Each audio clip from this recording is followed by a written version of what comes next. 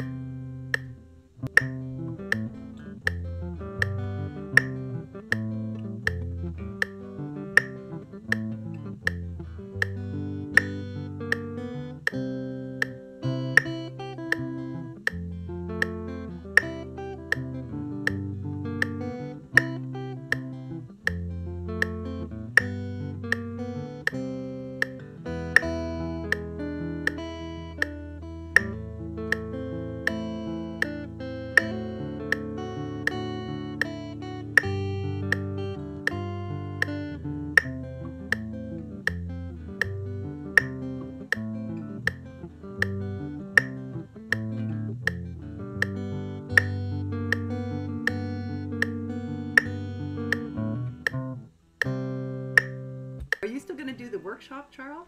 Yes, I was kind of waiting for maybe. I thought we'd go through the lineup once, Okay. and then sort of at the end of that, then I'll do the workshop. I should tell everyone else that Vivian plays freight train better than I do, and I was doing a Oh. workshop on it. So now I'm worried about what she's going to do after I show you what Doc's guitar looks like. But there's a reason why people, even good people, should play Doc's guitar because it's a marvelous technical exercise.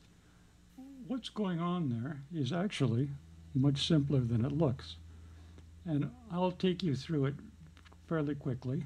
Um, the, but it's good to play this sort of thing with a metronome, and it's good to play it probably at around 60 beats a minute.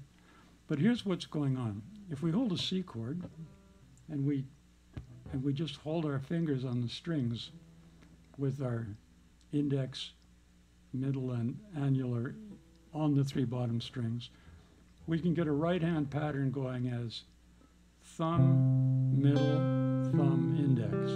So it just goes 1, 2, 3, 4, 1, 2, 3,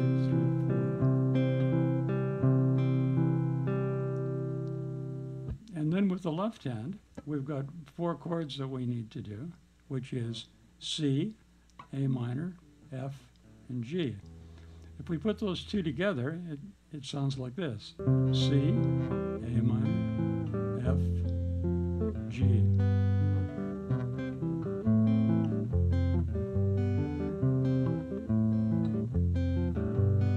And anybody who can't do an F chord will probably learn it pretty quickly if they practice this a bit.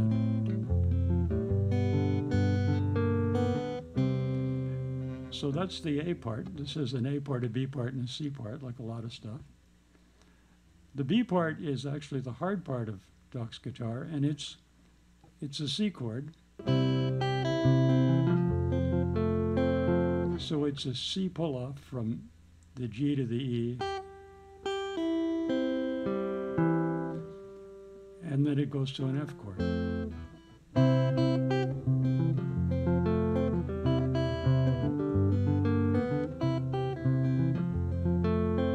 And then to a G7. So that's the B part. So I'll go through the A part again.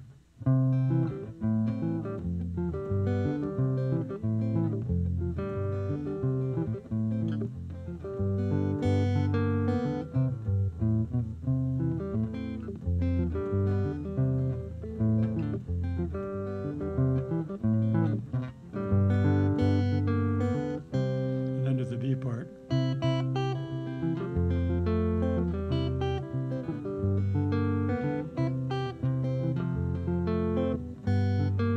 And the C part is a series of seventh chords. It starts with E, E7, A minor, A minor 7, D7, sus to G, G seventh, and back to the A part.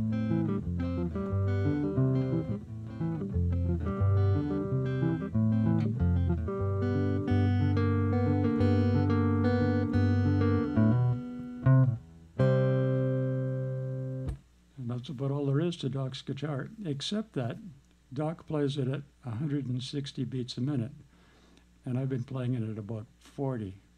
So you've got some work to do if you want to get it to full speed. It's worth listening to on YouTube, and it's a tremendous exercise for the left hand if you want to learn chord changes. Charles, may I just ask, so when you're doing that picking pattern, Right? is it that? It's like the, Thumb, middle, thumb, index. okay, like that? Yep, that's it. What's that, where's the bend? Is it on the G string, like on the B flat? Or it's the D note on the second string? It's a D note. Okay, G string on the 3rd fret. There you go. Yep, that's it. and then you're doing B flat to the,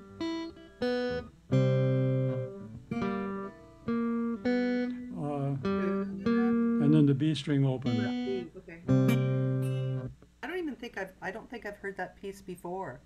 If you listen to it by Doc Watson on YouTube, it's quite amazing at the speed he plays it. It's just like it would sound like somebody recorded it and speeded it up, except that I've heard him do it live, where he just kind of goes out and does it, and the man is amazing. Well, thank you for breaking it down for us. Oh, you're welcome. It's just, I think for beginners, it's a tremendous exercise. It's something I dug out because Stu Bourne was doing Southbound last time we met, Oh, okay. and then he did Buck Dancer's Choice, and those are a couple things I know a little. I might do one of those one of these days, but see, Stu kind of got me back to Doc's guitar. I thought it was fun. Oh, that's great. I'm gonna write it down like Doc's. Yeah, it's Doc Watson is the guy who did this.